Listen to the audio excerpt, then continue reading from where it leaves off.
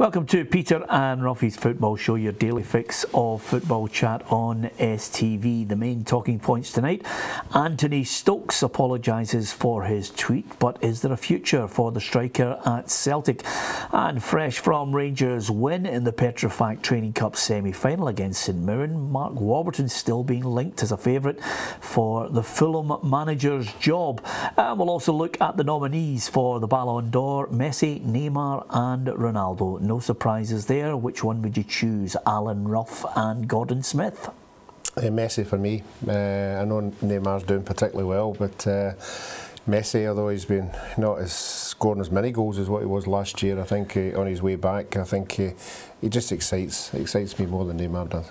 He was out for 2 months, so you would say in terms of the year, he hasn't played the full year, but in the spell he was playing, I thought he was an outstanding player, better than Ronaldo. I'm surprised Suarez hasn't really come into it as well. I think he's had a terrific year too, but I think I would go for Messi. Yeah, I agree with you on that, Gordon, because I think back home in Uruguay, they're about to unveil a statue of him. I mean, he's like a god there, Ruffy. It's a statue on his own. He's not biting into anybody on it. It's just a solitary statue, Ruffy. I don't know, but nevertheless, he is a fabulous player. I mean, as Gordon rightly points out there, he's had a great season as well. Yeah, and that's why we've been discussing. You know, a lot of people are saying the Messi moving on, which is a lot of money, but when you've got a player like that scoring goals, you know, pairs of ego. Well, do we really need Messi when we're scoring goals like that with A2, you know, and maybe try and recoup some money? But we'll have to wait and see on that one. Yeah, okay. We will be giving you the results of our poll a little later on in the programme. We've been putting it out on Twitter. You can join us at Peter and Ruffy on Twitter and give us your thoughts. Facebook.com/Peter and Ruffy on who we think is going to win the Ballon d'Or. Will it be Messi, Ronaldo or Neymar? Let's cut to the chase at the weekend. Celtic back to winning ways after the European disappointment. A 3-1 win up at Inverness. The game did eventually get the go-ahead, but even before a ball was kicked, Ruffy, a bit of controversy. This is the tweet from Anthony Stokes, which set it all off. Buzzing to be brought all the way up to Inverness with the team to sit in the stands today. Lovely weather for it too. Clearly unhappy, frustrated.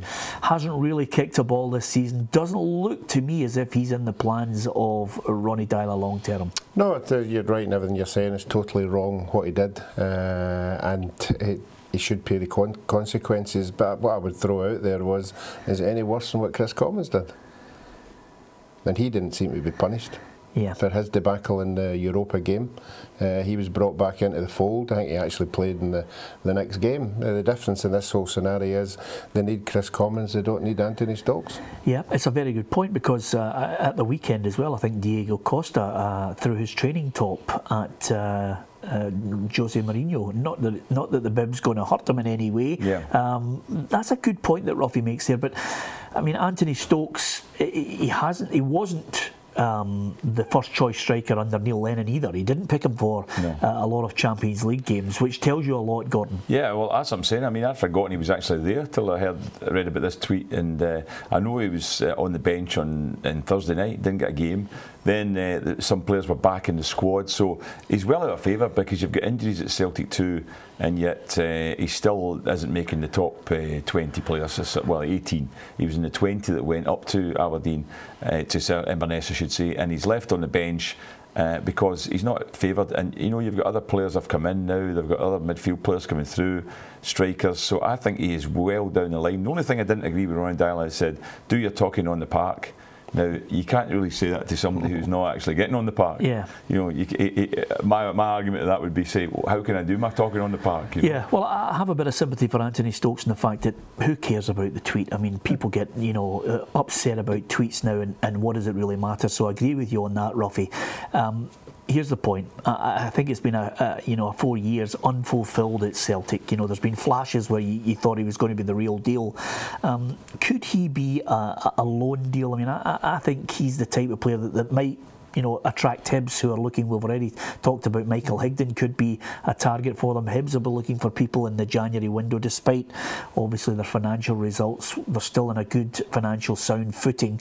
They might be looking to somebody like that, or do you think Celtic will look and say, let's try and recoup the money and sell him to a Championship or a League One side down south? I think they'd want him completely off the books. You know, I think if he was going to do anything with Celtic, he would have done it by now. You know, I think he'd have been on the park more game time, but that doesn't look as if it's happened. There's a window coming up, I'm sure. I know he was down in England for a wee while there. If he was to come available at the right price, I'm sure Celtic would prefer to move him on than have him going away and coming back again, because it doesn't look as if his attitude's going to change at all. The problem with putting him to another Premier League club here is that the wage gulf would be huge. Yeah. It'd be a case of saying, well, Hibs would maybe say, we'll pay this amount, and Celtic have to pay the balance, so they're putting a player out on loan and still paying most of his wages. Yeah, they have done that though. They have had to do it, yeah. Most of the clubs, I mean, some of the English clubs do it, even for players coming up to Scotland, they have to do that. Just briefly, can you read anything into a win over Inverness at the weekend? Griffiths on the score sheet, also Carlton Cole, although it certainly won't be one that he'll remember. No, that's an on goal. Yeah, do you think it's an on goal? Oh, it definitely is an on goal. Yeah. Yeah. Okay, that puts a dampener on the Cole household for that one. Gordon's declared it an on goal, so don't bother celebrating or releasing it on DVD. And the other one, which again, McGregor takes his chance in Europe and also follows it up with a goal domestically. Yeah, and that's another debate out there. You know, okay, they're saying, oh, trusting the young ones. You know, where was the young one? You know, a month ago. He was nowhere to be seen. Yeah. You know, he just would write out. I think he played in a couple of the games in the Europa, and then he wasn't played for a year. You know, so what have they been doing with him during that year? Yeah. Well, he had a really good time down at Notts County. Then he managed to get a little sniff at Celtic. Then he goes away again. But again, listen, you know, after the disappointment of Ajax, suddenly you'll get that kind of spin as if, you know, they're developing young players. It's whether the young players can grasp the chance and stay in the team. Let's look at some of the other games. Of course, you know, we worried about Partick Thistle, whether they were going to have enough goals. Look at the scoreline there, Ruffy. It's pleasant reading for you. Kilmarnock 2, Partick Thistle 5. Doolan with a double. Yeah, it seems to be if you're struggling to score goals, go down to Kilmarnock and you'll get a few. Because that's the way it seems to be this year. You know, they've done it many times. They've lost 4-0. So, and Gary Rock was right. He was very honest after the interview. You know, if you're conceding goals like that, you're never going to win any game. He said it was only one goal that he couldn't complain about, and that was Robbie Muirhead's shot, which was a screamer. A screamer from 30 odd yards. But the other ones he said was bad defending. I had to agree with him there. I mean, you think it's quite ironic. We spoke about it on Saturday, Peter, that 4 of the 5 goals came from 2 players who were both ex-Kilmarnock players. And you know, down there in their old club and rattling in the goals. But Kilmarnock were poor defensively, without question. What about the Jambos? I find it a source of frustration, Ruffy. And no disrespect to Motherwell, but if Hearts' ambitions are to try and battle it with Aberdeen for second, forget about the first spot.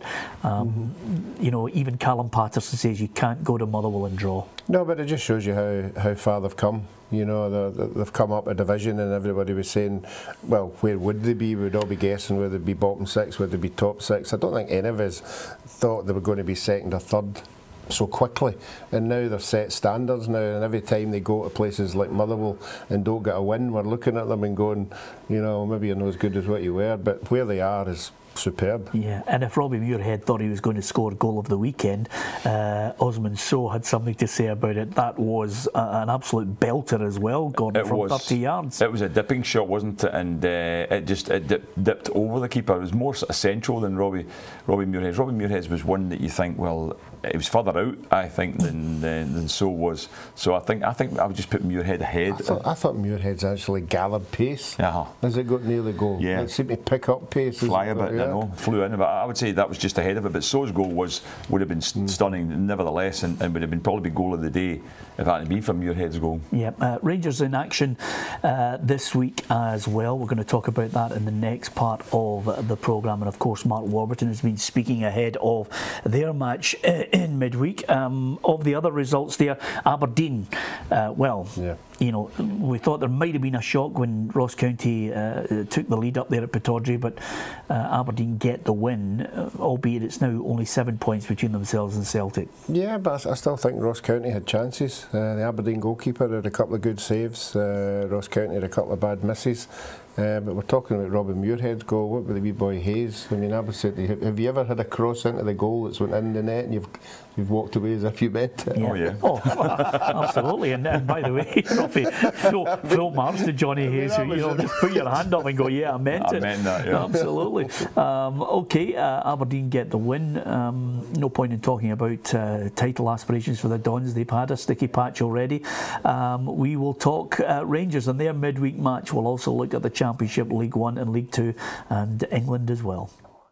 Welcome back to Peter and Ruffy's Football Show. Alan Ruff is alongside me, Peter Martin, our Bootroom guest. As ever on a Monday, Gordon Smith is here with us to look back over the weekend's football and, of course, some of the emerging stories today from the newspapers and a little later on too. Okay, we've been talking about some of the games over the weekend. What about Dundee United? The bad run continues. Ruffy, you haven't tipped Hamilton Accies for weeks now. They just keep stepping up to the plate. I have to say again, I only saw the highlights. I thought it was one-way traffic. Dundee United had chance after chance. McGovern had a couple of good saves. They should have had that game done and dusted. Yeah. But again, failing in the last 15 minutes of a game is there for everybody to see. But they're playing reasonable football. They seem to be playing better than what they were. And I don't know about you, if you saw it. I thought they should have won at least.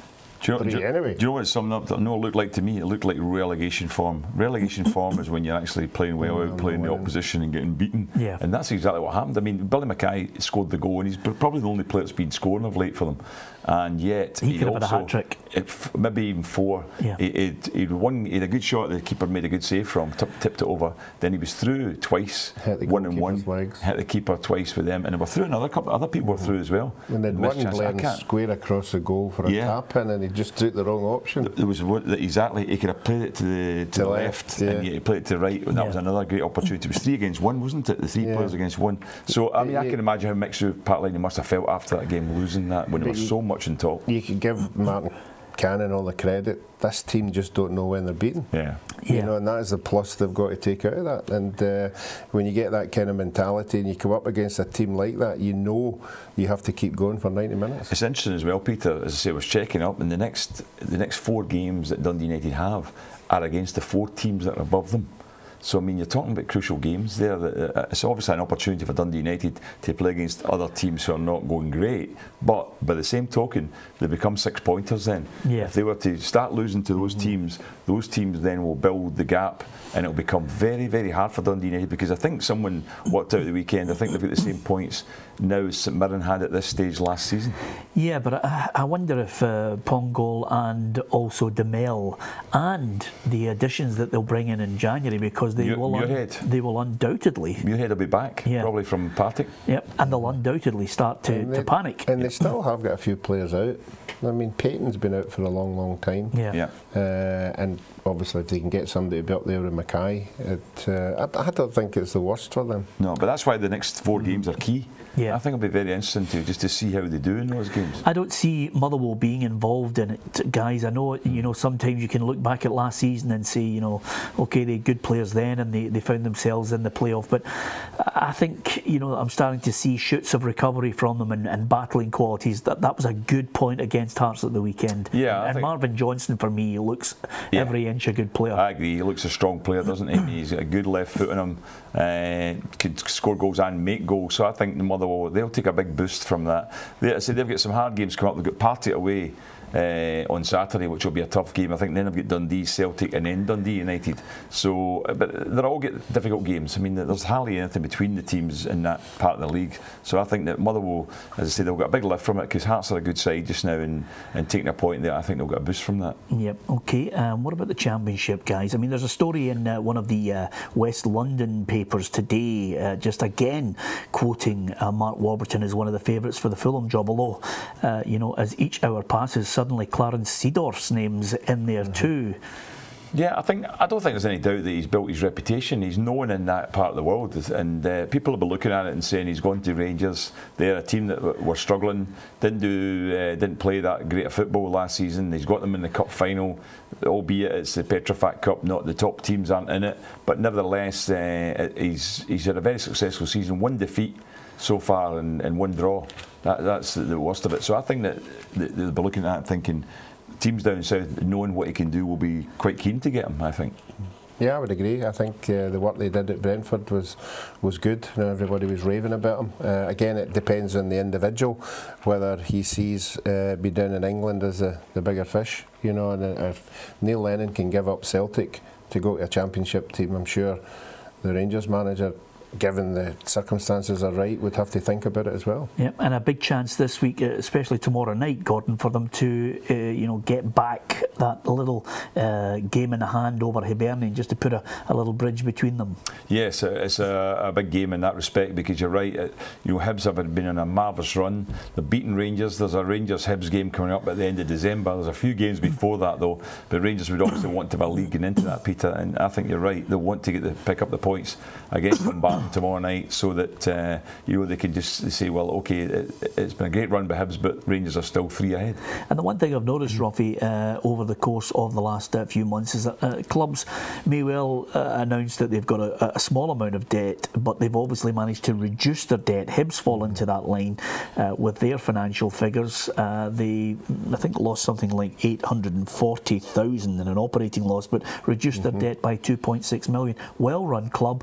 I just wonder what kind of ambition they will have in January with this interesting battle that's going on between the two clubs. It will be interesting. I can't see them splashing a lot of cash. Obviously, if a particular player comes up for loan, I think they might go for that. But I think Alan Stubbs will be quietly confident that his midfield and his strikers are now playing well, and defence aren't losing as many goals. Yeah. Do you think 1, 2 players? Where do you think? I think any manager would take 2 players. If 2 players became available and the manager fancied them, and the board said, yeah, we can afford the wages, I'm sure any decent manager would take them. The more players you've got, the better in the running. Yep, absolutely. We had a poll on the Ballon d'Or to see who you thought will win the award. Obviously, the 3 nominees now know they're in the running, and there it is. Who'll pick up the FIFA Ballon d'Or this year? Messi, Ronaldo, or Neymar?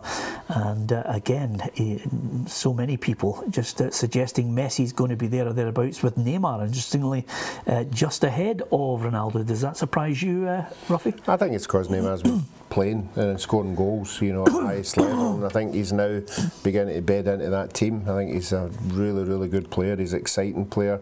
It's taken a wee while, you know, to get, because we all saw what he did with the international, but now he looks fantastic.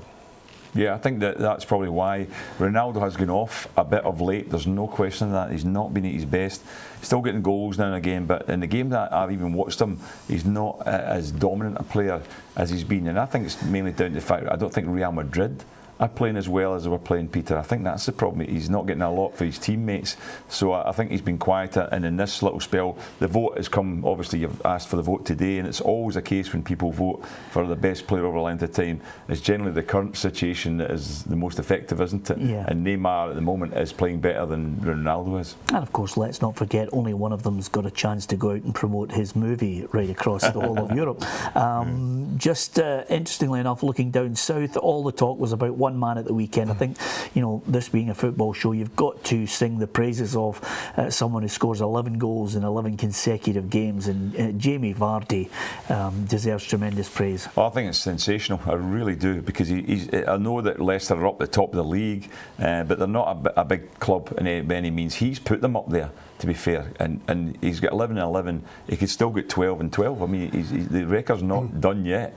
And what I've heard is, Peter, I have it in good authority, that he's not playing fully fit either. You know, he wants to play, he's determined to play. His goal at the weekend was excellent against Man United, so I give him all the credit in the world. I think that's a great record. Yeah, absolutely. I just wonder how many goals Daniel Sturridge would score if he was willing to play not fully fit, Ruffy. And here's a question for you, just from my allegiances and soft spot for Liverpool.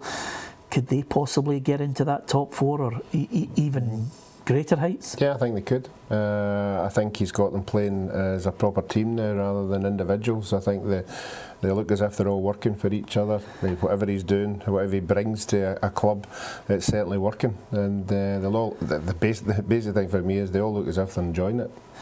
Yep, I certainly rate him as a manager. Yeah. It's been that long that I've even thought of considering Liverpool as contenders for anything, Gordon. Absolutely, but we've all seen it in past in football. It's a chemical reaction between a group of players and a manager, and certain managers can get the best out of players, and he seems to be doing that already.